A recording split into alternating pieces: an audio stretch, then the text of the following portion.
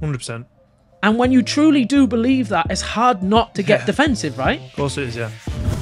Perhaps start in the middle and then work our way out. There is just some people that are so embedded inside an echo chamber from the compulsion side and the force-free side that probably they've got the earmuffs and the blinkers on and they're never going to change. But there's harsh realities of dogs get put to sleep. Fucking shitloads of them, week by week, like a lot. And it is fucking stressful and it's horrible to see. So the difficulty with the camps is, I think we really, really need to come away from that more than anything and have these adult conversations that we're having now. In terms of, I think it's just being more open to the idea that people use different methods has been a big one for me. It's quite cringy to look back at now, but I would slate anybody that wasn't on the same team. Yep. Because I'll be honest with you, in that camp a lot of time you are not necessarily taught to do it, but it's like it comes down to the labels and the definitions of things that people then argue about. I think because they're so caught up in hot-headed arguments, they're not realising a lot of these dog trainers, except for the ones that are purely in it for the cash, truly do believe that they're doing absolutely right by the dog. In this week's episode of Caffeine and Canines, I'm joined by Simon Moody, a.k.a. the Mutt Nut. Simon originates from a very different dog training background from myself. He actually started his dog training career training sled dogs in Norway. Since then, he's gone on to be a successful dog trainer who teaches in person and online. He worked at the Dogstrust for many years, and we had a very open discussion about different dog training ideologies and methods. I love this episode as it was a deep dive into dog training and behaviour, and I'm sure you will enjoy it as much as I did. How was your trip in, Simon? All right, mate, yeah. Where are you based? I'm based in Bury, so Manchester way, so about an hour and 10 minutes. Is that where you've grown up? Yeah, so pretty much, yeah. Not really ventured out of Bury, to be honest. Moved around a little bit, a couple of times, lived in a few different places in the UK. Nothing majorly exciting. Had a brief stint in Norway as well, going back many, many years. That was back when I was dog sledding.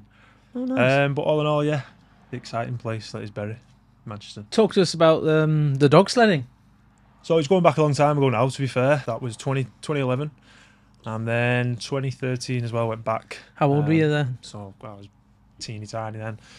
So I was like 19, 20. And how old are you now? 30. Okay, same age as me. Yeah, so that was, without going into a huge story on that, yeah, that was based out in Norway with an English guy. And in a nutshell, we were doing holidays is the easiest way to do it, but it was very bespoke. It wasn't commercial. It was very, you come, you experience it. A bit like going skiing, stay in a 5-star chalet, but it was small groups. We had up to 20 Greenland dogs, and the idea being that people would come, I'd teach them how to sled. Nice. to an extent. But we were primarily, going out in the wilderness doing camping. It wasn't like some of these places where you see where it's like very commercial. You know, you're doing the same loop. This was like out in the wilderness. What was the climate like? Freezing. It was cold, yeah. It was like, I remember the first, because there's 2 times went out. The first time went out middle of winter and it was like -40 for like 2 weeks. And I was thinking, wow. And so it's cold. We were sort of quite northern, more central, on the border of Sweden.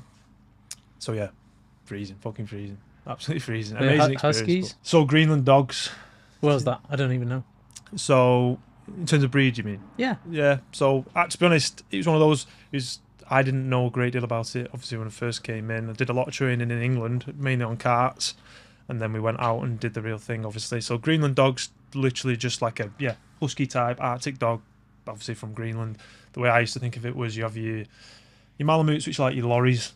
Then you'd have your Sibes, which are more like, I don't know, your standard car, sports car, if you like. And then your Greenlands is like your 4x4s. So typically if you were pulling Malamutes, you might be, I don't know, your average speed might be 6 mile an hour, 8 mile an hour, slower, but obviously you can pull a lot heavier, and you can see where I'm going with it. Greenlands were somewhere in the middle, so you could maybe do a bit more versatile, 40-50k in a day, as opposed to Malamutes, you wouldn't really. So that was the dog that we were using. So yeah, it was my job in particular was I was on skis when we had guests, and again we'd only have maybe up to 6 people, so it was as holidays go, it was fucking mint. Like in terms of if people came out, it was the bollocks, I'll be honest with you. And like the cooking and everything, that side of it was part of my job as well. Nice. But primarily I was on cross-country skis. There's obviously a couple of us, somebody at the front, somebody at the back, obviously managing dogs. But yeah, primarily it was teaching people how to handle dogs, teaching people how to get dogs on sleds. Obviously the dogs would be trained. A lot of the time they're following a trail anyway, but they would understand cues, they'd understand lead pressure. Nice. But primarily the dogs were like they were well up for it, yeah. Is that particular breed of dog a breed of dog you would look at having in the future, or no? No, definitely not. Why? For me personally, like, again, there's always going to be a difference in opinion, like there is with everything. But for me personally, and again, you'll get some that break the mold, but Siberian Huskies, they're just not something I wouldn't advise. Couldn't be further away from a pet dog, realistically. No, but I mean, there'll be people sat there now who are listening to this with a husky sat at the feet going, talking fucking bollocks, mate. So it's one of them where obviously there's going to be exceptions, completely understand that. But personally for me, if you're going to choose a dog, no. Again, having worked with them for, you know, a good length of time, out in the sticks, doing what they do, yeah, they're not they're not a dog that I would look to go to, definitely I suppose you've experienced firsthand the work ethic and tolerance that these dogs can do, and fucking mental. You're not replicating that with a 3-4 hour walk around the block, even, are you? Obviously, that's the extreme, if you like. That's where, like, you know, that is the extreme. But having seen them in that environment and do what they're designed to do, let's be honest, yeah, it's not a dog that I would typically go, oh yeah, go and get one of them.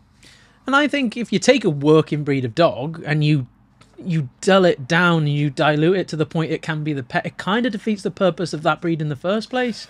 So it's like when people try and calm down border collies so they can be pet dogs, I just don't see the point. Just pick a different dog. Pick a dog that's more suitable instead of going against the grain of what this dog was intended and originated to do. Totally. I think that's a huge topic, obviously, but I definitely agree. I think there's always going to be exceptions. There's always going to be that odd collie that is low drive and chilled and lazy bastard, or spaniel or whatever. There's always going to be that, but I do agree, and yeah, I know exactly where you're coming from with that. If I ever put a forewarning out there about a border collie, or particularly a Malinois, and I might talk about mine and the work ethic and drive that they have, I always have 3, 4, 5 messages in my own personal inbox. Well, I've got one. It's fucking great with my grandkids. It sits around all day. I give it a 20-minute walk. Of course, there's going to be exceptions. There's exceptions to every breed and almost everything in life. Literally. I think that's half the battle with just life in general, but certainly within dog training, there's always going to be exceptions. Methodology, I'm sure we'll get onto, breeds. You know, there's always going to be exceptions. That's just the way. But I think just having that adult approach to be like, yeah, get where they're coming from, know what they're saying. So yeah, I would agree when it comes to things like that, definitely. So your first experience in sort of working dogs was with sled dogs, and then we fast forward to 2024. Simon Moody, a.k.a. the Mutt Nut on Instagram. What does a day in the life look like for the Mutt Nut? So first of all, I'm a solo entity. There is nobody working for me as of yet. Previously dabbled with that in the past, which it could change. It could change again, to be honest. I mean, for what I do personal-wise, I'm a busy dude, like a lot of people. So there's a lot of other things outside of dog training which do take a lot of time, I'll be honest. But the business itself, yeah, it's going good. Last year was the biggest year. Hopefully, we've climbed, which is great. But in terms of day-to-day, obviously one-to-ones. I don't have a facility. Your facility is amazing, love it. Don't have the facility as such. Again, something that, without going off on one, that's something that's been being re-looked at, definitely. But primarily, yeah, one-to-ones, visiting people, have an online coaching service as well. Yep. That's something that personally for me I'm passionate about to an extent, because I don't think it's for everybody. I think definitely one-to-one. I think they both play off each other nicely. So a lot of time checking in with people online. I tend to target that just because I feel like I can offer a lot more value and support, particularly with people who've got maybe more difficult and serious behaviours, as opposed to your more day-to-day stuff, where again one-to-one plays a huge part in what I do. Group stuff as well. I really like to do a lot of group stuff. As much as I'm a big fan of subscriptions, courses, I am keen to get people off the internet. Get people off the internet, get them together, community. You know what I do on a Sunday, particularly is the busiest day for the group stuff, where we get reactive dog owners together, or maybe not dogs that are reactive, but dogs that need that time working on engagement around conflicting and distractions, etc. So it's not all reactivity stuff, but yeah, I do like people to come off the internet a bit, get off watching the courses, which obviously, again, before people start slating, they have the value 100%. But yeah, getting people together, getting a sense of community, get the practical training in as well. So yeah, pretty much that's how it is. I've seen a couple of dog trainers talk about how group classes, and again, we're a facility that does run group classes, and I'll allude to the reasons as to why in a moment, but I've seen a couple of dog trainers kind of almost slate group classes, saying they don't replicate real life. But for us, offering a group class is able to charge people a little bit less and still pick on their handling skills, still pick on their timing of reinforcement, still pick on their management skills, whilst not them having to pay £100 for us to come to their house or whatever. So if I agree that it doesn't replicate real life, because typically you get 5 minutes into a group class and you can simmer every dog down to the point that they're working quite well, but you throw them in a new environment, you might have to go through that process again, right? So how do you feel group classes benefit clients? So I totally agree. Just this morning doing one-to-one with somebody with my dog, and they're two very, very reactive dogs.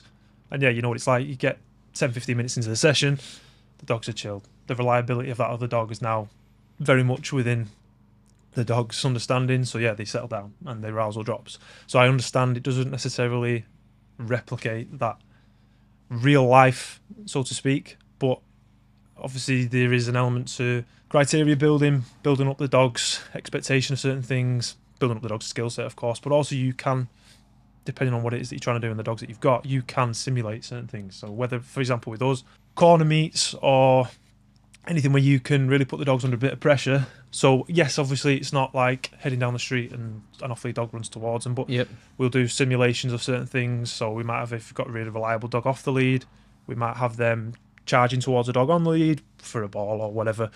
Something where, again, we do this accordingly, that's appropriate. But what I'm saying is we have the ability to be able to go, yeah, we know it's not real life, but we can really make this dog feel like they are under a certain element of pressure if that's the right time. For me personally, I think there's, again, come back to you saying with the group side of it, you can really, again, value for money, which, let's be honest, it's not everything's about money, but for me personally, I think you can get so far with one-to-one courses, this, that, and the other, where you understand the principle, you understand the theory. Yeah, and you tend to find that then the jump from doing bits and bobs in your house or doing whatever, and then all of a sudden there's a dog coming towards you with a reactive dog. The jump's just too big, I tend to find, and people really struggle, or they're having to pay out hundreds and hundreds and hundreds for one-to-ones to use your dog or to use whoever. Whereas I think group setting, you can really, really make some solid progress forward. You can manipulate it, the environment in a certain way to then build criteria. The dog builds a tolerance, builds a threshold, and so on and so forth. So I personally think it's invaluable. And plus it also makes people realise they're not the only one. Yeah. They can see other people, they can learn off each other. So I think it's really, really important. And like I say, I think courses and subscriptions, obviously the way every business is going, and I completely understand it's almost that. Looking to isolate people, right? Yeah, and I just think I'm a bit old-fashioned, me, in many ways, and getting people, and I know you guys have a great community up here. I've been up here several times, seminars and courses and things like up here. You know, there's a real nice sense of community, and I think that's so important for dog owners. I come from a sporting background, so I always kind of wanted to have this place as if it was like a sport team with like a sense of loyalty to the brand, but something that we can offer back and forth from our clients to our dogs to our staff, and making sure that our own dogs, our staff dogs, are as good as they possibly can be to kind of demonstrate that we can train dogs to a very high level, but then also build that sense of community around it as a brand that doesn't exist outside of our clientele base, but our clientele base almost exists within the brand. And I've been toying with ideas to kind of trying to extend that in terms of, that's why we do the merchandise and things like that. It's not that we just want to flood everything with marketing. I want people that bring their dogs here to a Saturday and a Sunday to feel like they're part of Team YCA, if it wasn't for a better phrase. I want to move on a little bit. Your follow come through to our Instagram page once upon a time, and I will be honest in that I have consumed your content in the past, and I've always thought that you spoke very well and you speak with a lot of sense. So I really wanted to extend the arm out to try and essentially hold a conversation with a dog trainer that might originate from a different methodology as our school here up in Yorkshire. We then obviously had a conversation, and that didn't go exactly how I thought it was going to go. And your kind of the way you're looking at dog training and thinking about dog training has perhaps changed compared to how you trained last year or a couple of years ago. Is that something you want to talk about? Yeah, I mean, look, this is a huge topic. I think obviously everybody knows in dog training there is a huge fallout. There is so much arguing, so much silliness and daftness, and for me, it's something that I've really got tired of on both sides. And this podcast is not about slagging anybody off. This is about, more than anything, exactly as you said, trying to come together a bit, different backgrounds, most definitely. But yeah, I think, and it'd be obviously cool to talk about that at an open and honest level. And I'm sure there'll be certain things you don't agree on, certain things we definitely do agree on. But equally, I think that's just day-to-day life. Like, it doesn't mean that we have to, because you think this and I think that, therefore we have to go separate ways and slag each other off. Like, I just think this adult conversation needs to happen more. And to make it clear, obviously, people who don't know me, and a lot of people won't, of course. To be honest, I originated going back in 2011 from a very, very compulsion-based, just very, very harsh. Yep.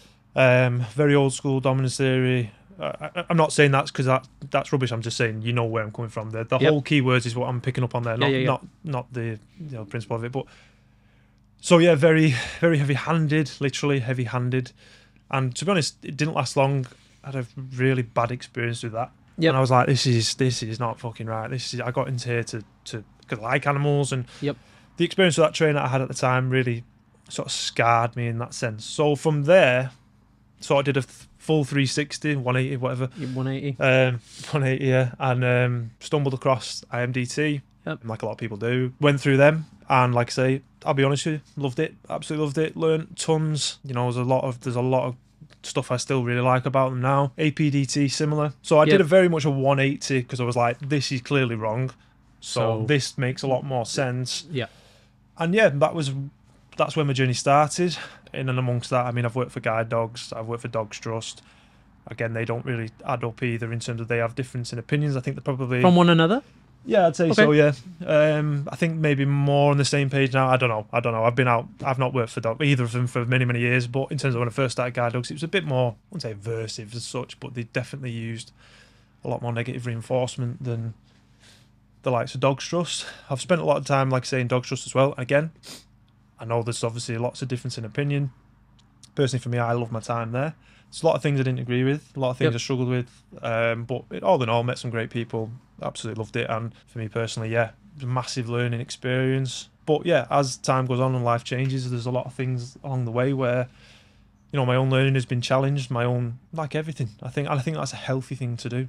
For me, whatever your belief system, I think you should be challenged, because I think you can get so caught up in, this is the way I do it, this is the way I've always done it. Not even dog training, just anything. In terms of I've always done this, I've always done that. And I think to grow, and me as an individual, I'm obsessed with growing in terms of personally, physically. I'm very, very active in many, many different principles and disciplines. But yeah, coming back to dog training, I think, along the way, things have definitely, I've been swayed different ways. And for a lot of time, yeah, I was in that, as we know, the camps that are the dog training industry, which I'm sure we'll get into now. But initially, yeah, did a 180, very much force-free, preaching it. Flag was well and truly in the ground. Yeah. And again, not here to slag off any force-free trainers. That's not what I want this to be about. But I think that the difficulty with the camps is the camps being force-free, balanced, and I don't know, some people say there's a third one. I really don't know. But I think we really, really need to come away from that more than anything and have these adult conversations that we're having now, in terms of understanding that people have different ideas, people use different methods, and understanding that, we are going to have potential disagreements. It doesn't mean that you can't learn something from them, or you definitely will be able to learn something from somebody else that's doing the opposite. So I think, would I say that I've, again, where I'm at the minute, I mean, to be honest, my methods really haven't changed that much anyway. I think it's just being more open to the idea that people use different methods has been a big one for me. I was originally, going back 3 years ago, I would have fucking slated anybody. I'll be honest with you. I'm man enough to say that I would, and it's quite cringy to look back at now, but I would slate anybody that wasn't on the same team. Yep. Because I'll be honest with you, in that camp, a lot of time you are not necessarily taught to do it, but it's like you're almost like, I don't know, put on a pedestal, I think. And I think that's something that I look back and cringe a bit now. And I'll be honest and say that. But I just think, I've not really changed. It's just more that my mindset has changed to having conversations like this and understanding that people will work in different ways. And for a lot of the time, there are so many similarities. That's one thing I've come to learn, is having spoken to a few balanced trainers. Again, I hate that label. I don't really like any of the labels, which we can talk about. But there's so many similarities, and people don't, from these different camps, don't actually tend to realise that you're so close to what you're doing anyway. Yep. But again, it comes down to the labels and the definitions of things that people then argue about. I think because they're so caught up in hot-headed arguments, they're not realising, one, the similarities that you've just mentioned. Two, again, you've just alluded to that quite often their definitions of things are so different. They're having a different argument to one another. And both sides really do misinterpret the other side massively. Yeah. The balance, again, we're doing the air quotes again, purely think that the force-free side are only just throwing food at a dog and hoping for the best. But I also understand that they talk a lot about management and not allowing the behaviour to be rehearsed, which is why what we're absolutely massive on here is, if you can't fix it, just manage it. Don't allow it to be rehearsed. Don't put your dog in a position where they're going to have to receive an excessive amount of punishment or use a harsh form of negative reinforcement to compel the dog into a behaviour you want. The pace is always set by the owner anyway, because of, if you're not working at a pace that suits the owner, they're going to go to a different dog trainer regardless. So if you've got a force-free trainer that's going to take X amount of time, let's take 2-3 months to get to a certain point, well, they've not signed a contract with you. They're going to leave and go to someone that's going to smash the dog's fucking head in for doing the unwanted behaviour, right? So why don't we just work at the owner's pace, do right by the dog, and try and address the issue with the owner in consideration, because they're the one that's paying the dog trainer. They're the ones that's going to stick around, and ultimately it's their choice. So being able to kind of talk in a way that you can see both sides of the story is going to set any dog trainer up for success, because you can say, right, dog trainer A might do it like this, dog trainer B may do it like this. I'm going to give you an option C. How do they sound to you? Is that going to fit within a time frame that you need this issue sorted to stop your dog jumping up at your daughter and potentially giving her a bust nose to go into school with? How does that sound to you? And then working it through that way, because of, if that dog owner goes through 3, 4, 5 dog trainers and none prove effective because of we're not fitting the standard set again by the dog owner, they get rid of the dog. They put the dog down. So we kind of need to be a little bit more versatile on all aspects of things to making sure we're doing right by the dog. And again, the force-free crowd purely think that any dog trainer that's using aversives are just squashing the dog into behaviour and immediately go into that learned helplessness and shut down. Again, which for a lot of trainers that are open to using aversives is not the case. Don't get me wrong. I think that the conversation or argument or discussion that's being had between the both camps are often had by the polar opposite camps, the ones that are kind of just flying the flag high on the force-free side of things, thinking aversives are always going to have some sort of ridiculous behaviour or fallout. And again, that can happen, and maybe we can talk about the negative and sometimes unwanted repercussions of poorly applied pressure. And again, the guys that are just squashing dogs into behaviour and just taking a green dog and just absolutely canning them until they're kind of just too scared to do anything, so it looks like they're behaving, are arguing with them. And there's this wide spectrum in between, and until people in the middle of the spectrum start talking to each other and then working their way out, I don't think any kind of progress is going to be made. And again, I think a big problem is that a lot of these dog trainers, except for the ones that are purely in it for the cash, truly do believe that they are doing absolutely right by the dog. 100%. And when you truly do believe that, it's hard not to get defensive, right? Of course it is, yeah. Because of every dog that comes through here, I want to take in every single consideration. I want to take in the owner's lifestyle. I want to take in their circumstances. I want to take in the genetics of the dog and think, right, how can we get from this dog from A to B as swiftly, smoothly as possible, and make sure that everyone's happy at the end and nothing unwanted happens to this dog in terms of he's not going to get passed around, he's not going to get put to sleep, etc., right? Whilst considering the other person on the end of the lead, which is the owner, who always sets the pace. They always set the pace.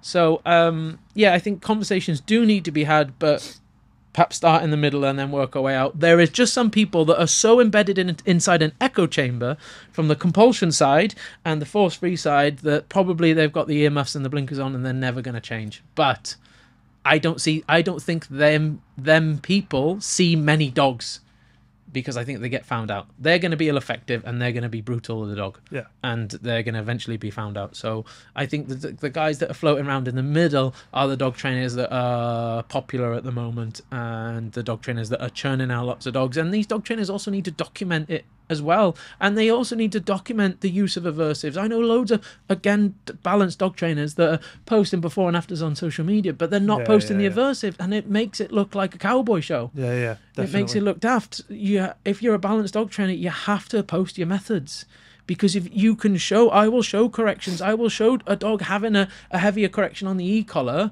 and say, look, this is momentary discomfort. However, we've now fulfilled this dog to the point that he can enjoy his life. He can experience lots of off-lead freedom, and it'll have a positive effect on his other behaviours because of his emotional needs and his biological needs are being met. To go through that momentary discomfort, it wasn't nice to see. It wasn't nice to document, but it is. It's there for you all. Okay, now you can make your choice. Totally, because of keeping it behind closed doors is not doing anyone any favours. And like I say, I completely understand that. I think it helps because it comes from you, in the sense of, like, obviously my background is not in tools, but I can completely, coming from somebody like yourself, in terms of, you know, granted we've not known each other for a very long time, but and other people as well who are very much in the same sort of camp or whatever we're going to use as yourself. I can completely understand that. I completely respect where you're coming from.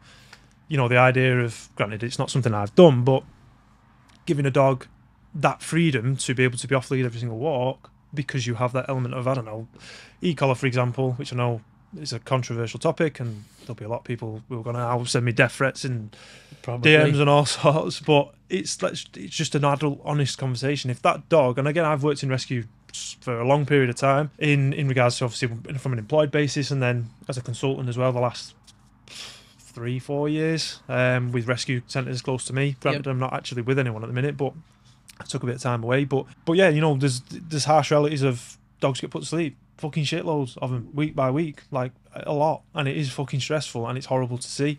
So, and there is those ultimatums and stuff where, you'll know it yourself, where people say, we're going to have to rehome the dog, or we're going to have to rehome one of the fucking dogs, or we're going to have to, you know, for one reason or another, because, and again, you look at the dog's lifestyle, and I know you talk about this a lot, the biological fulfillment of dogs, and a lot of time, aggressive and reactive dogs are on a fucking short lead, doing the same fucking walk, never off the lead. So the ability to be able to, again, rightly or wrongly, and some people say, we'll just use a long line, whatever, fine, maybe for one dogs, that's cool, that's fine, that's all the dog needs, whatever, but, you know, to then for somebody to come at someone like yourself and go give you a load of shit or whatever because the dog's on an e-collar, but then that dog's off lead for however long a day, getting, again, they're now more well rested, there's they're more decompressed, they're more whatever it is. And this is what I mean, this is the conversations that I think, granted, a lot of people might be listening and go, I might not choose to do that, fine, but it's not this, why do we have to have a scrap about it then? Do you know what I mean? And I think that's where people are just so stuck in that we've planted our flag, and now I'm, 12 feet under, because this is the way that I've always trained and always talked about and done on social media, and I can't come out of it. I have to sit in this parameter now, and I have to blow the fucking trumpet because this is what I'm about. Plus, they also know they'll get a ton of shit, which, to be honest, in the last 2 years, I've got a ton of shit. Yeah. As I'm sure you have from different people, and I'll get a ton of shit from this, I know I will. But it's just, again, the people get stuck in this, well, we're part of this camp, so we definitely can't. Like, I have people, as I'm sure you do, have people messaging me because a client I put on Instagram, on social media, was using this kind of fucking harness. Yeah. And once upon a time, that brand fucking said someone to someone else, and it's like, fuck me, like, what planet are you on? Like, who gives a shit? We're helping the dog. Politics is insane. It's just fucking stupid. And a lot of people that work with me, they'll know I'm straight down the middle. I'm very much a realist, and I will say it how it is. But ultimately, we're here to help dogs. We are here to, and if anybody isn't, then all right, fair enough. Like, I understand there might be a place and a time to, give someone a bit of shit. But majority, as you said, is that people sort of hanging around in the middle. And I've noticed a couple of people who've come up to you as well, who I know maybe the force free side, who've been hanging around with. I don't know. I've seen a few people. I thought, oh right, okay, you've been commenting on stuff or been on a couple of seminars, and that's good to see, because it's like these are just mature people opening their minds a little bit and going, probably won't do a lot of what they say, but there's definitely things they're going to be learning, or there's definitely things I might implement that I haven't previously done before. And I think that's all to trying to get across, is just let's just be a bit more adult about it. But there will be people who say it's unacceptable, it can never be done. You can't learn anything from such and such because they promote this, that, and the other. And again, a lot of the stuff we're talking about, it's not stuff I do anyway. Do you know what I mean? It's not stuff that I've experienced doing, but it's being able to open your mind a little bit and understand the amount of dogs, for example, you must help. And I think the other thing as well is people will not realise that a lot of stuff you do tools don't even come into it, or do you know what I mean? It's a lot of the time it will be, I'm sure, lower drive dogs or whatever, where it's like, bit of this, bit of that, introduce lead pressure, management, and again, people, but they just see meet the dog's needs, use the house line, literally, and that's the thing. I think so many people, such as yourself, could have a sit down conversation and go, I do that, I do that, no, I wouldn't do that, I would do that as well, and it's again trying to maybe, like you say, work from the inside and out. But I think there'll be certain people that you just you can't. But I think again it comes down to, as you were saying before, that ultimatum sometimes where it's like, well, this or the dog gets put to sleep. So and I'll be honest, like when I've worked in rescue, I've flooded loads of dogs because I think, where we're at now, the ultimatum is this or the dog gets put to sleep, and that has happened. So I'll be honest, don't get me wrong, if the setup was different, I wouldn't have. But again, it comes to the point, well, I'm not going to stick to these rules because that's what I've been taught, and I watch the dog be put to sleep. I'm meant to be helping dogs at the end of the day. So I agree in what you're saying in regards to, a sharp prickliness in a certain moment to give the dog a much, much bigger world. I completely understand where you're coming from with that. I want to talk briefly about stress. And now, something that I didn't realise is you have another Instagram page called Pain for Purpose, right? Yeah. And I actually noticed this page, had a little look, gave you a follow on that, and basically you're constantly putting yourself under physical stress, essentially, in a nutshell, right? In order to better yourself. Yep. So comparing that to what is the force-free mantra are almost completely counterintuitive to one another, because if I believe I will use the word pain as a umbrella term for discomfort, annoyance, something that we would rather avoid. Because without pain, there is no pleasure, because of the marker of pain sets the baseline for pleasure, if you will, if you kind of understand what I'm saying here. Totally. So is the things that you do outside of dog training have an influence on perhaps how you've started viewing dog training a little bit differently? Yeah, I mean, I'd say I started viewing dog training differently the last 3 years. And again, it's not really changed that much. And this is where I come back to the definitions, which I'll come back to in a second. But yeah, talking about things outside of dog training, I don't want anyone to think I'm egotistical in that sense, because I am definitely not, in the sense of I'm a person where it's like, I want to learn and be humble and learn from other people and, get as much information as I can from other people. But yeah, I mean, away from dog training, combat sport is a big part of my life. Yep. Going to the gym, cold water therapy, that's before it became like a proper like trend now. That's something that I've been into for quite a long time now. Yep. Funny enough, that's where I met my girlfriend doing that. But yeah, and essentially the concept of cold water therapy is to put yourself in a high state of stress, right? So you can operate better in states of stress. Absolutely. I mean, I'm no expert on it at all. It's just something that I was introduced to and thought, this is actually pretty cool. I know it's been around for a long, long time, and again, I don't know enough about it, and I'm not a scientist, and I don't have the data to back it up, but it's just something I enjoy doing. Yep. Something I enjoy doing, I personally feel the benefits from it. But yeah, coming back to the mentality, is that for me, again, not to go on too deep, but as a kid, very insecure, very underconfident, very, like I was a mute till I was about 18, 19. Mm-hmm. For me, I almost got to the point where it's like, I really want to toughen myself up, going back maybe like 6-7 years ago. Really wanted to toughen myself up, but yeah, putting myself in difficult situations. And cold water therapy is literally the bread and butter of that for me, because it's horrible. It is horrible, and it's something that I do most. Depends on when it is, to be fair.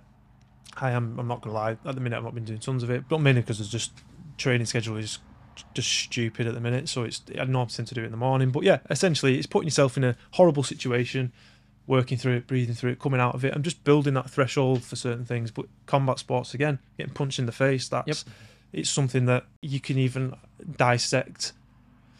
When I first started, it was very aversive, I'll be honest. Like, don't get me wrong, the people were sound as anything, but very aversive. Like, I didn't really have a skill set. And this is what got me thinking about dog training, because I got chucked in, effectively, sparring pretty quick, and got mashed up. Like, bad. Like, no, my nose is been broken several times, but Nose was broke pretty quick. Yep. Couldn't breathe out my nose for ages. Like, I just got my head kicked in, basically. Yep. Didn't have a skill set. Didn't have go anything. through the adequate learning phase. So I was just basically flooded and had nothing there. Literally nothing. And because I've always been a relatively biggish guy, it was just like, yeah, stick him in, 100 kilos, he'll be sound. Yep. Got my head kicked in. And then, you know, confidence severely dropped. And, you know, not having that skill set to be able to manage it, then stress kicks in. You can almost then go into a proper nerd fest of reactive dog, aggressive dog, this, that, and understanding the thresholds and triggers and stuff like that. Change it up a bit, fast forward a bit, completely stripped everything back in terms of understanding the mechanics of what I needed to do, away from the ring, away from sparring, away from high pressure areas, away from adrenaline, ultimately. Repetition, strengthens behaviour, blah, blah, blah, blah, building confidence, and then bang, you know, come up that learning curve of the criteria to a point where it's like, okay, this is fucking stressful, but now to do this, now to do that. And then then you go into the quadrants, negative reinforcement, positive punishment, like, and obviously positive reinforcement as well. But the fighting for me is the perfect, it's a perfect example of all the quadrant. 4 of the quadrants, And I just think that, again, going back to force-free training, again, there's so many good force-free trainers that I know. Don't get me wrong, there's some fucking shit ones as well, just like there is on the other side of the spectrum. But so many good ones. But then I look at it and think, you're not force-free, though, because you're doing a really good job of exposing that dog to something that's stressful. Dog, separation anxiety, whatever it is. And I'm like, but they still fly the flag of force-free. And I'm like, but you're not. Negative reinforcement is almost always there. That's In fact, it's probably always there. Always there. I'd challenge anyone to find me an example of where negative reinforcement is not present. To relieve ourselves to eat some food and acquire food, there must be some negative reinforcement of hunger or at least the desire or craving to acquire that food. That's negative reinforcement. Even, like you said, going to the gym, like putting ourselves under physical pressure, or yourself, if you're going to the gym frequently, you might feel the negative reinforcement of not going to the gym. Like, you go and feel good after, but the negative reinforcement of, I've missed a gym session, I feel a bit angsty and I don't like it. The negative reinforcement of that, even like someone then threw the example of sex. Okay, that's positive reinforcement. No, to relieve your sexual urges is negative reinforcement. Every positive has a negative associated, and you're a good trainer when you start understanding the dog's drives and utilising that in your favour a little bit. It's not always just hunger or lead pressure. It can be anything. I think to jump in there as well, some people are going to be listening going, well, I don't fucking get in cold water, I don't do combat sports, and that's cool, that's absolutely fine. Not everybody wants to do that, but then you could compare that to a high drive dog. I'd be a very high drive dog where I need fucking outlets to do shit. Other people, they don't want to. That's absolutely fine. And for a majority of those times, those dogs, they're going to be the easier dogs to train. They're going to be the easier dogs to fulfill. Whereas for me, literally yesterday, Mrs. was saying, you're a fucking nightmare because you just do not stop. You're fucking weird. She literally said those words last night. We were at a track session because we're training for High Rocks, and she's like, you are fucking weird. So what I'm saying is, people listening at home, no, obviously, there's always going to be exceptions. There's always going to be differences. Not everybody's like me. Not everybody's like you. Not everybody, whatever. And the dogs are all different. That's cool. That's absolutely fine. But coming back to the whole definition, so many great force-free trainers. And in my opinion, again, I'm not professing to be the best dog trainer or the most, educated dog trainer or anything like that. For me, I'm a pet dog trainer. I work with everyday people that want a better life for the dogs. And for me personally, like any decent dog trainer, you want to get better. You want to get into, and for me, I do want to go down the dog sport route, because I just think that's another conversation. But what I'm getting at is, for me, I think I look at so many force-free trainers, I'm like, you're really good at what you do, but I don't see how you're force-free, because the definition of what you're telling me don't add up to the force-free, but again, you'll speak to different ones, and it's like, the definition is different. And then it's like, well, okay, how can we argue this then, if you're saying is different to what you're saying, and you're both having a scrap, or you're having a scrap with that person? And the meaning of the words and language you use, I think, completely different. It's different, and I think it's more people's attitudes to the dog. I think that's what I understand where people are coming from when they say force-free, because it's like, I don't want to put the dog under any unnecessarily or over the top or inappropriate pressure. But they're really good at what they do, because they put that dog under pressure at the right moments at the right time. They understand when to push and when to back off.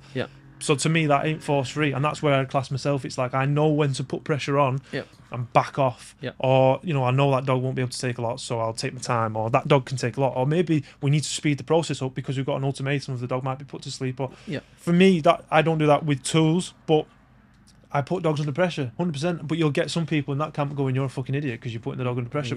Coming back to your first question, then was.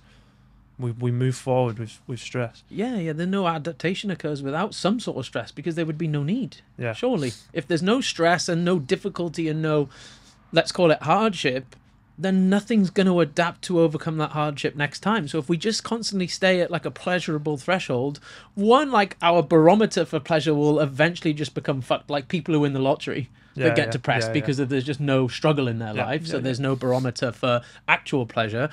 And two, we're never dipping into stress, so therefore there's no need to adapt. When you put yourself in cold water and when you take yourself to the gym and when you might go into a difficult sparring session, the hardship gained from that session will cause some sort of adaptation, whether that's a conscious adaptation or subconscious adaptation. So the subconscious is my muscles will grow a little bit bigger and a little bit stronger to tolerate more intensity next time. And that's the subconscious, And then the conscious is going to be, I got my head punched in with that guy's left jab, so maybe I need to look at building my defense against the southpaw's jab, for example. I think as well, sorry to interrupt you, that in that moment there, forget dog training for a minute, but negative reinforcement is so fucking reinforcing. Oh yeah. I think it can be so reinforcing. If it wasn't reinforcing, we wouldn't do any. I know it sounds like an obvious thing to say, but people don't realise don't realise that, yeah. If it wasn't reinforcing, all of our contact sports would be touch sports instead. Yeah. We would play touch rugby. And we would do like shadow boxing and what they call pattern work in martial arts. But no, we enjoy. I got a rugby league background. I played for like 15 years. I played professionally. I also played touch rugby, but I wouldn't play touch rugby over like the possibility of potentially like receiving some discomfort in a tackle, because the reinforcement of dodging the tackle, swerving the punch, done jiu-jitsu, like breaking the chokehold, is very reinforcing, potentially more so than positive reinforcement, like the escaping of discomfort. And as long as the dog's gone through the appropriate learning phase, like you should have before the sparring, then we can actually, especially when we train sport dogs, teach them that element of negative reinforcement, whether it be with the e-collar or pinch collar or whatever, can also increase motivation, not always decrease motivation. Yeah. I get that now, and that's something that previously I'd have just gone, mate, you're talking shit.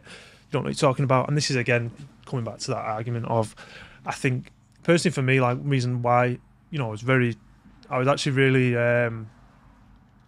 touched. That sounds a bit dramatic, but I was actually really pleased when you messaged going back several months now, because I was, for somebody that hasn't trained or been around people with tools, it's something that I've wanted to come and experience, and I have obviously been up here a few times now. And watch you guys, with your PSA club, and that is just like fascinating. And obviously been up for a seminar with Hans as well, which again very fascinating. A lot of stuff I thought might not be quite for me, but literally majority of it was just like, mate, this is fucking mint. Like this makes so much sense. And granted, it makes a difference that I haven't got a fire breathing Malinois. I've got Olive, but in terms of it's been really good. But what I'm saying is, I feel like some people slag off other methods, but they've never fucking done it. Yeah. How can you? And that goes the other way as well. Yeah, of course. A lot of balance trainers slagging off force-free stuff, and I think, hang on a minute, have you done it? So it works both ways, and this is a neutral conversation. I'm not here to slag anybody off. I think we can learn from both sides. Not that I need to tell you that, but so for me, coming up and immersing myself, maybe not even doing it, but immersing myself. And last visit here, we did a bit with each other with the e-collar on. Me, e-collar on you, and that was interesting. That was really, really interesting to understand again where you're coming from, and it was just. And I think what I'm trying to say is, I don't see how you can slag something off and not have a clue how it works. Like I don't know how you can do. You can obviously, but I don't see, you haven't got a valid argument. It's like everybody in comment section, isn't it, really? Let's be honest. They just, depending on who it is and what it's about, a lot of the time there's not a lot going on to back up the argument from a practical sense. So, but I think it's just an adult, mature conversation. There'll be disagreements, there'll be agreements. And I suppose you're in a bit of a sticky situation that I am not jealous of, because of obviously you've previously on a certain side of things. When I then went to look at your Instagram recently, I cottoned on straight away as to how you've like removed the label from how you're pushing yourself forward. So then when we spoke, I was kind of expecting, I can kind of see where this conversation is going. You've said to you, by your own admission, you've had a couple of messages from people that mate, loads. And then conversely, you've reached out to a couple of balanced dog trainers that maybe have shunned you a little bit because of you've been. Mate, so I get that. Now you're slap bang in the middle, and I won't call you a convert, but slap bang in the middle that may be open to using other methodology. You're in a difficult situation, I guess, because of the force free now ain't gonna fucking want to know you for the most part. Yeah. It depends because there's still some from that community, some very sensible people. There's some very, very good trainers. Yeah, of course there'll be, mate, I get shit from following you. Yeah. But there's other people as well. Not to necessarily call all these people out, but other people that I follow. Sometimes, I don't agree with a lot of the stuff they do. But sometimes I think for me that's like, well, challenge your belief then. Why you just... I don't know, it's getting a bit deep again, but for me personally as an individual, I want to be the best version I can. Doesn't necessarily mean I'm, physically, that is a big passion of mine, but challenging your own beliefs might just be to go, I am right.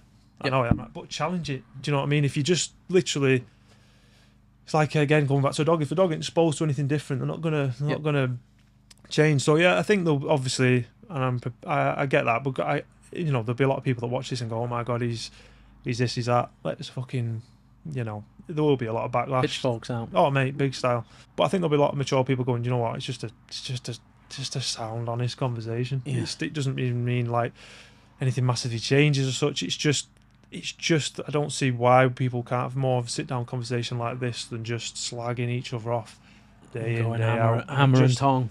I really don't think that's going to get us anywhere. And they spend so much time doing it. There's a lot more. No, there's man, a lot way to spend your time. It baffles me. I don't know how they've got the time. I do not know how people have got the time to have wars in comments and I mean, literally this morning, lay in bed and some cheeky bastard on TikTok. This isn't even dog related. Just fucking commented saying how shit my fucking hair is. What did he say? About me fucking fringe. I thought, you cheeky bastard. Mate, I've had it before. Like, no, coloured tattoos don't belong on any man. On a dog training video. Like, what? Oh, mate, it's mad. People have too much time, but some cheeky bastard going on about me fringe. And just like... So, it's one of them. It comes with it. But like I'm sure you do, like everybody on social media, you just get shit anyway. They're usually people without a profile picture, no post, mate, 3 followers, literally. And you're just like, you're not even a real person. No. You're sat there in your mum's basement. Totally. So there is that. I mean, not to flip this round, but the question I was going to ask you was, because it's something that I'm interested in, not to become the podcast host here, but in terms of sports dogs then. Yeah. Talk to me about like use of tools in comparison to pet dogs. So with pet dogs, a lot of time we're better off reducing the dog's overall state of arousal and drive, and we almost want to, and I'll use this term carefully, kind of flatten the dog out. Like our rate of we don't have to be too crazy in playing with reinforcement to get the dog like really hyper and performing behaviors, and we don't have to use much negative reinforcement to activate a dog into behaviors. We just want the dog to be nice and chilled and flat, and then outside of that meet its needs and play with it to make sure it does have an outlet to like get his beans out, if you will. Yeah. With sport dogs, it's almost complete opposite. So we've recently just got 3 new puppies here, Lincoln, Gigi and Texas, that are 8 weeks, 10 weeks, 15 weeks, or wherever they might be. Now, everything we're kind of doing with them to push forward as sport dogs is going to be about building drive, building desire in behaviors. Now, as a byproduct of that, the dogs are going to be more drivey and want to give us, maybe we call it naughty. They're going to be a little bit more naughty and a little bit more pushy and might challenge the handlers a little bit. To a degree, you kind of want that in a sport dog. So again, using negative reinforcement, we don't overlay that till like 6 months and beyond. Negative reinforcement in motivationally, which you've now kind of been immersed to in the NEPO seminar, which is probably a conversation for a different day, and all about building little monsters to begin with, which means like a little bit more rest time, a little bit more crate time, a little bit of quote unquote deprivation, to make sure that when they do come out, they're working really hard for food, they're working really hard for toys.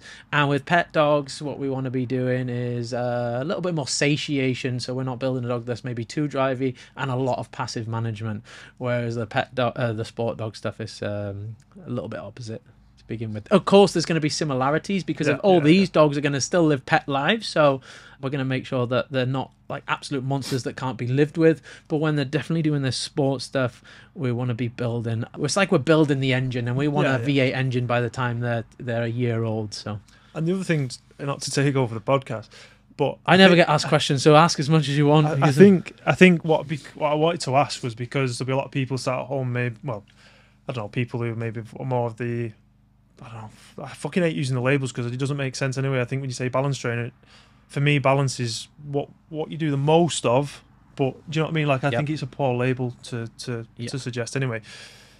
But you get what I'm saying. More of the force-free approach will think, a lot of balance trainers, they are. I think what surprised me a bit about you, myself, actually, was, how you handle your dog around the house, in terms of, how do I put it, like old school ways, like no dog on the couch, no dog doing this, dog is a robot. Yep. But I get that is the opposite with you, or it seems very much like it. In terms of like when you go home, I can imagine, I don't know, Stark, Ranger, whatever, just dicking about on the couch with you, chilling with you. Do you know what I mean? I think a lot of people that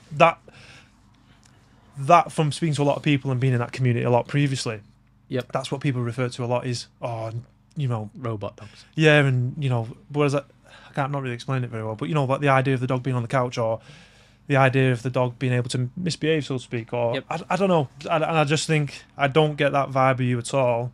I think it's very much... No, I think... You enjoy your dogs for what they are. Yeah, of course. And I think when people come to my house, they're very surprised at how they see my dogs behaving, and they're just happy-go-lucky dogs. They're going to bark when the door goes. They're running around the garden, playing with each other. They're on the sofa.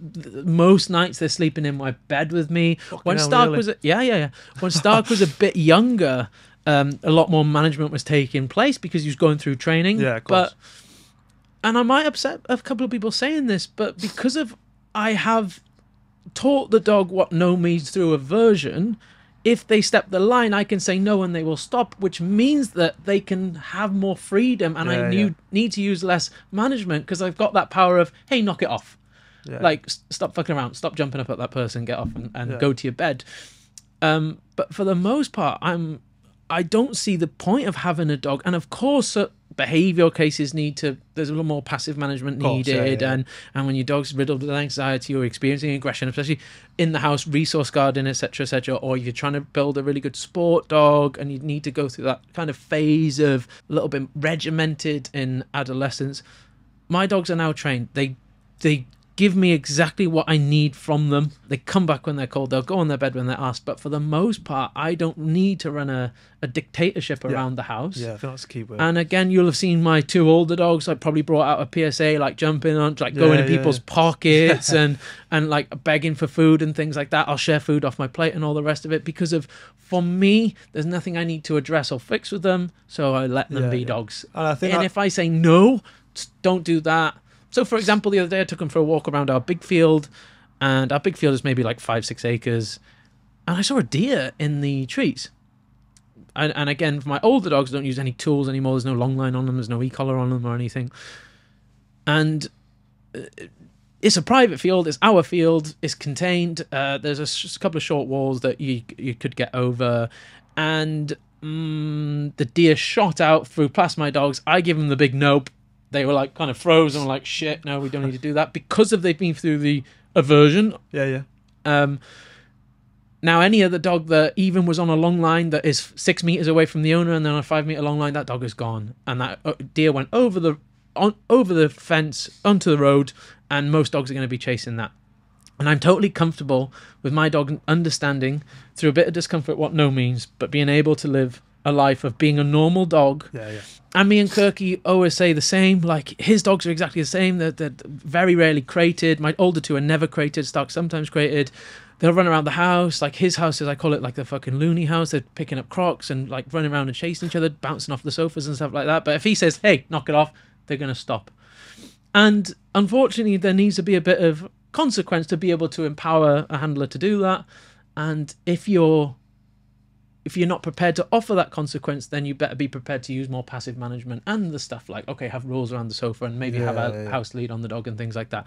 But for me, how I want my dogs to live is like dogs, like part of the family. My dogs are like my kids to me. I absolutely adore them, but that doesn't mean they're immune to rules and still saying I no. love that, and I think that is, I've seen it with other trainers, more balanced, maybe just through social media, which is not a 100% accurate representation, obviously, but where it's like you can tell the vibes a bit, like rightly or wrongly, that might be sound for them. Yep. Rightly or wrongly, where it's, dog definitely not on the bed, dog not, even jumping up and sit, like, I get it.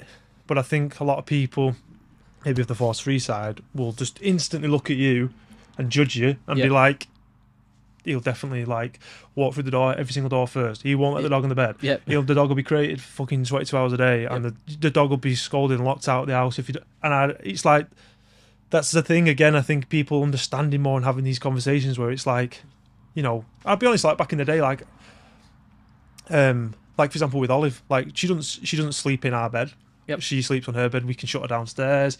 Previously couldn't do that. Like when we first got together, me and my girl, because she's technically my girlfriend's dog. Previously, just the way that things had worked with them two, Oliver's in the bed constantly, which for me, it's just not how I want to do it. So we have it now where she can be downstairs, she can be shut downstairs, she can sleep on her bed in our bed, and then typically in the morning, plonk on the bed, having cuddles. I love it. It's like the best time of the day. I fucking love it. And she is a soft ass, and in the sense of she's not a high drive dog. So it's interesting because that for a lot of people is what they do. But I think me as a trainer going back a few years, I wouldn't have dared put that on Instagram because I just think like people are going to fucking judge you, or people are going to say this. And obviously previously I had a lot of heat from balance trainers or whatever as well. Took a lot of shit from them, more so when I was in that, going back a few years. So I think it's really interesting to hear you say that. That's one thing I wanted to talk about, because I think a lot of people will go, fucking hell, he does this and he does that, but he has his dogs in the bed. Like I was surprised when you said it then, because I was thinking, So I think it's really good to people understand that difference is you use an e-collar or prong collar or whatever, but then also the dog's fucking tucked up in bed at night. The dog's got so much freedom. The dog's being a tit. The dog's grabbing stuff. The dog's jumping up, causing chaos. Like, it's just normal shit. Yeah. And like Ranger at Christmas, like jumped on the table and took some food, and I was like, he's been a dog. My fault. I wasn't I'm gonna absolutely fucking come down on him. And maybe some trainers would. I don't know. Maybe because I'm like, I don't know. But I think it's a really good point to talk about, people who are just understanding that, maybe he's not like this and that. And again, I'll just touch on, sometimes management is necessary. If you're not prepared to offer certain consequences, or you want to use more motivation, you can't satiate a dog with luxuries and then expect him to be really motivated to start working. But again, if your dog's where you want them to be at, you don't need to run that dictatorship all the time. As long as they've got the fundamentals there. Again, like, people are absolutely amazed when they see Stark just running around and being a dog. And like, if you watched me of a week between me and my dogs just getting up and living together, even if you were heavily against tools, you'd be like, there's no way those dogs haven't got really good lives, amazing lives. Like, they're off lead all the time. They're very well disciplined and they'll come back when they're cold, but there's not that tyranny that we're running all the time, and it's quite the opposite. And again, most of the staff same vibe, yeah. And I think is really interesting. And even, like I say, not that I won't compare myself to certainly not Olive and Stark, but in terms of even people say when I sometimes meet up with the dog and she's just on a flexi and she's chilling. Don't get me wrong, she, if I needed to, she's in heel and she's doing what she needs to do. But I'm like, I've got it. Don't necessarily need it. No, you don't need to constantly be flexing it all the time, that your dog can. Yeah, exactly. In this, but don't get me wrong. I think there's an element of course, and I know there's the big argument from one side to the other, where it's like you never see any practical training. You just see someone talking to camera. Get that, understand that, but then also it's, so there is a point of a practical training. Your dog, as a dog trainer, being able to fucking do the shit that you're teaching people and charging people for. Obviously, I totally understand that, but I think it's that you don't need to constantly be obsessed, and it's not this fucking dictatorship. So I totally resonate with that. I just want to ask kind of one final-ish question. Where do you see yourself going in terms of your own personal dogs? What's the next dog for you? What do you want to do with that dog? I mean, I've obviously previously had several dogs. A lot of the time, to be honest, I've always rescued. I've always, not that again, starting off, and I don't have an issue with people buy puppies. I'll definitely be getting a puppy at some point. Mm-hmm. But yeah, always previously rescued. Always had staffies, to be honest. Yep. So having Olive Spaniel is a nice new mix. In terms of for her, I mean, realistically, she's not going to probably want to work. I'll be honest. Like I know where, I know where that, as far as we can go. We spoke about this. She's probably a dog that was satiated with luxury and spoiled a little bit too early before she went through the training process. Definitely, yeah.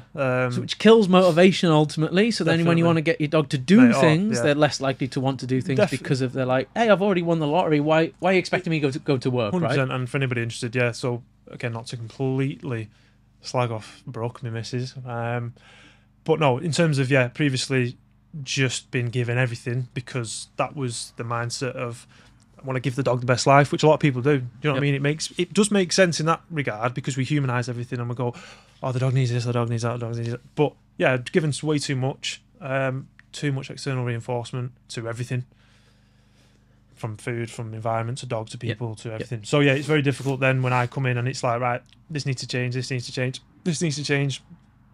To then all of a sudden she's just going to think, well, you're a knob, you're a twat. Like I don't really want. So I had to be careful, obviously, to begin with because I wanted to make sure that I had a good relationship. So yeah, obviously building motivation can be difficult.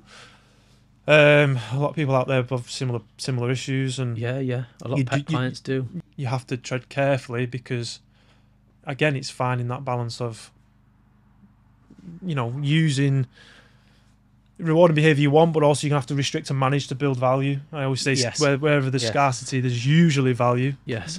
Birthdays, Christmas, holidays, there's always an emotional attachment to something that is lacking in volume. So, but obviously trying to work that to then be able to, as you said, find that motivation to then be able to create behaviour that I do want and get her engaged with me. Whereas before, if it was just like, no. And she's going to think I'm a twat. Yeah. So it has been tricky in terms of, in that sense, building the motivation appropriately and correctly, which is can be quite long-winded. Yep. But yeah, we're getting there, definitely. So in terms of future dogs, definitely will be, just not at the minute, just from a logistics point of view. We should be houses and moving and stuff like that. But ideally, I don't know whether it will be a Malinois, but I definitely would like a higher drive dog. Yep.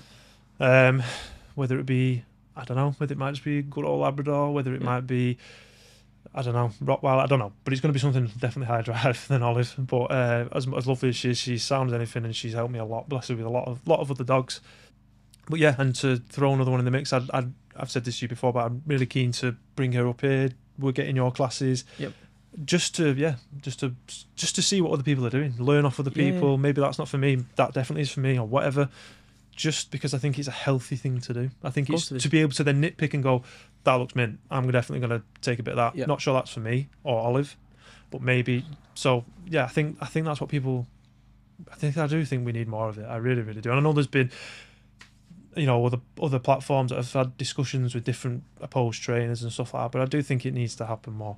Definitely. Yeah, but more conversations perhaps like this than just fucking slagging contests on Instagram, right? Because that convinces no one. No. There's no chance one of those commenters is going to turn around and go, do you know what? You're right. That's a very good point. I'm going to change how I think about dogs now. Comment. Yeah. No, it never works, so I don't bother replying. No. If you do get shit, I just don't bother replying. I will entertain it in a jokingly ways, just to get a bit of traction there, because I know how Instagram works, but I very, very rarely, if ever, get into like a serious debate. I just say, look, I've got thousands of hours of me talking about dogs online. Like, go and watch it there. If you still disagree, then we're probably not going to agree. And I've offered people to come on for podcasts and things like this. People very rarely want to then come and have this conversation. It usually ends up in just... And it is difficult. Like, I get it, like previously 2-3 years ago, not a fucking cat and hell's chance would I step foot in here. No way. Because there was just that way inclined of, well, this is science-based, this is this and that. Yep. And let's not talk about that again, but, a lot of it is I totally agree with, and some of it I just think maybe not. But anyway, I'm just very, very... I don't like being attached to labels. I haven't done for several years. For me, I do what I do because I feel like it works, but I am so open-minded to how other people do it, taking things on board for me. But yeah, I agree. It's just yeah, going back, say, a few years, I wouldn't have come here, but it's again just being open-minded and just looking at things prospectively.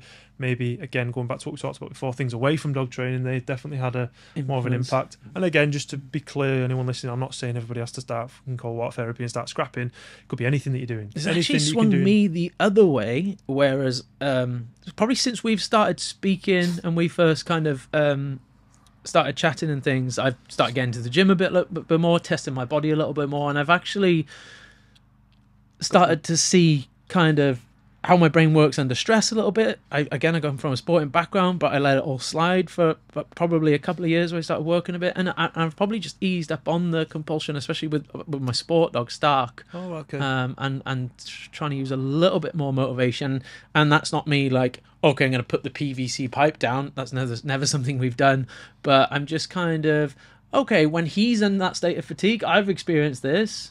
Maybe we'll can the session here because he's not thinking right, because I wouldn't be thinking right after I've done some shuttle runs with my PT or whatever. Exactly, so I think kind of testing our bodies can help us kind of with dogs and swing us one of two ways or either or. I think, and again, that's the back and forth of this conversation.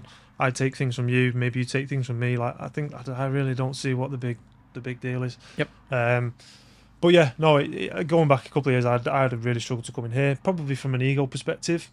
I'd have struggled, I'd have been insecure, I'd have been uncomfortable to come in. And, you know, I've said from the first time I came up here, literally, everyone's been sound, very, very welcoming, very, very nice. Yeah, and I think you see people work their dogs and how they feel about their dogs. You're like, you're not someone that hates your dog. You fucking love that dog. Exactly, and I think that's what I'm trying to get across here, and that's why I wanted to come up when you invited me. I thought, yeah, this would be good, because I think it's bringing people together more. And at the end of the day, we're here for the dogs and the benefit of the dogs. And if people can learn off each other and then help other people more, whether that's they take this or they don't take that advice or they don't take these sort of whatever it is, then that's what we're here for at the end of the day.